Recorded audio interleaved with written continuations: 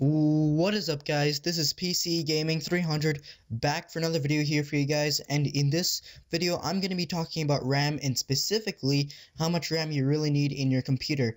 Now there isn't really a fixed amount of RAM which I'll just go up to someone and say you need this amount of RAM, because it really just depends on what you're doing with your computer and your price point. So in this video I'm basically just going to go over that and just go over different price points in different categories of uses, and I'll be talking about the amount of RAM which should be best for that price point and that use. Now these are just general guidelines, and you should definitely get the amount of RAM that is right for your specific need, but hopefully this video will help for someone who is building a computer and is just confused with the amount of RAM they should have in their computer. So this video will hopefully definitely help you save some money. Now, since most of you guys are gamers, I'm gonna start off with gaming. Now, for a budget gaming PC, so for around $300 to $400, I would definitely recommend only 4 GB of RAM. So this PC is mainly geared towards someone who doesn't have a lot of money and just wants to game. 4 GB should do the job. This PC will also be able to do some other basic tasks such as word processing and web browsing. Those things should be done easily, and it can also do some light video editing. You will definitely see some throttling when using higher end video editing software like Adobe After Effects or Sony Vegas, but you should be good. It's good for someone who just wants to game, just wants to do their basic things, and also maybe once in a while wants to put up a video on YouTube. But here the thing is, with 4 GB of RAM, you won't be able to record a lot of the higher end games like Battlefield 4, just because those games require around 3 to 4 GB of RAM, so you won't have the resources to record, and even if you do, your game is gonna lag a lot anyway. Now, on a standard budget, so $450 to $800, I would definitely recommend 8 GB of RAM. You will definitely see a lot more performance out of some games like Battlefield 4, once again, Watch Dogs, Crysis 3, Metro. Games like those will definitely benefit from the extra 4 GB of RAM. So this PC is mainly geared towards someone who, once again, really is a gamer and wants to game, but also wants to do some video editing on their computer.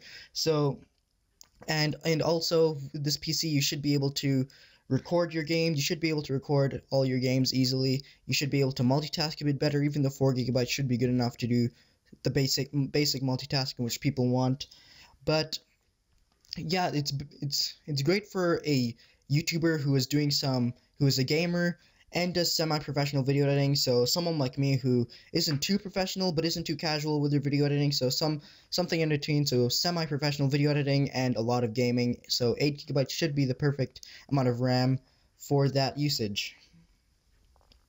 Now, if you're building a high-end system, so around $800 to $1,500, I would recommend 16 GB of RAM. Now, you won't actually see any gaming performance increase because no game actually benefits from that amount of RAM. The most any game will actually use out of your computer is 8. I've seen some games that actually will use 8 if it has that amount available to use and will benefit from it.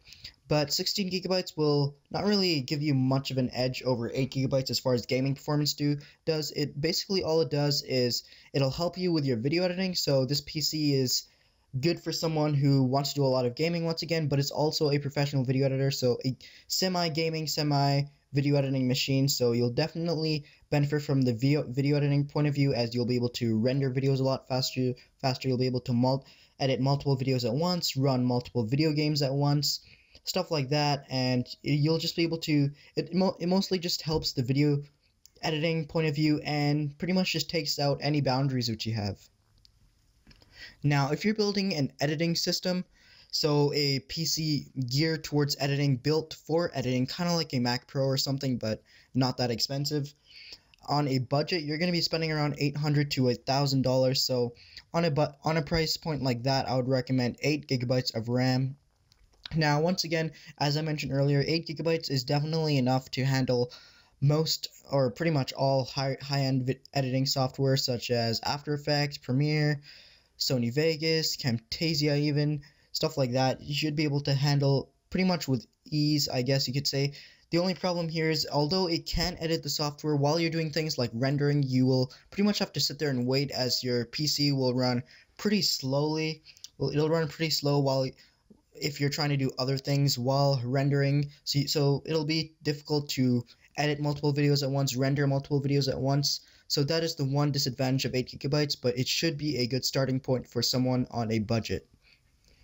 Now, if you're building a standard video editing PC, so about $1,000 to $1,500, I would definitely recommend 16 gigabytes of RAM. As I mentioned, for the gaming build, 16 gigabytes of RAM, you will definitely benefit from it if you're doing editing. So this PC is obviously geared towards editing. So with this computer, you won't actually see any.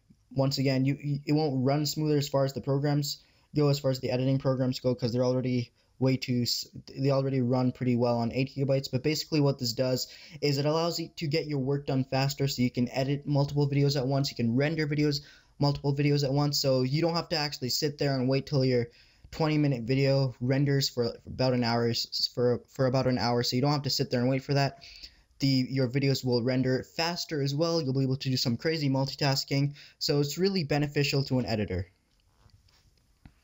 Now, if you're building a high-end video editing machine, so I would say over $2,000, I would recommend 32 gigabytes of RAM. This doesn't really have any advantages as far as performance goes, but basically all this does is takes down the boundaries. You can do some crazy multitasking. You could probably run 5 games at once, edit 3 videos at once, and render 4 videos at once, and also have like a few or 10 or 20 Google Chrome pages open at the same time, and you'll still won't see any throttling when you're in your computer's performance, as long as you have the computer power for it, obviously. But basically all this does is takes down any boundaries, lets you do what you want without any limits, and that's the basic advantage to 32 gigabytes. Now, if you're building a workstation PC mainly geared towards someone who wants something for their office work or something like that, which is kind of an office work and kind of basic computer as well, on a budget, you're going to be spending around $250, $300 to $400. On this budget, I would recommend 4 gigabytes of RAM. This is pretty much, I wouldn't even say this is a budget workstation. This is pretty much a standard work computer, because 4 gigabytes is pretty much all you really need. Now, multitasking will be pretty easy, so you can probably have 15 to 20 tabs open at the same time, even with 4 gigabytes of RAM, and you won't see too much of a performance loss. So this is pretty much all you need for a workstation PC, and yeah, just the perfect amount of RAM, as it will save you money, so you can put your other money towards better things such as your processor or something like that. Now, on a higher end workstation, I don't know if you would really call it a high-end workstation computer, but I would recommend 8 gigabytes of RAM, so around $400 to $500. This basically, all this really does is it allows for more multitasking. So if you want to get your things done really fast, you want to do multiple things at once, you want to get things done just really fast, 4 gigabytes should be able to meet your needs, but 8 gigabytes, once again, just takes out any limits, just lets you do whatever you want without any throttling.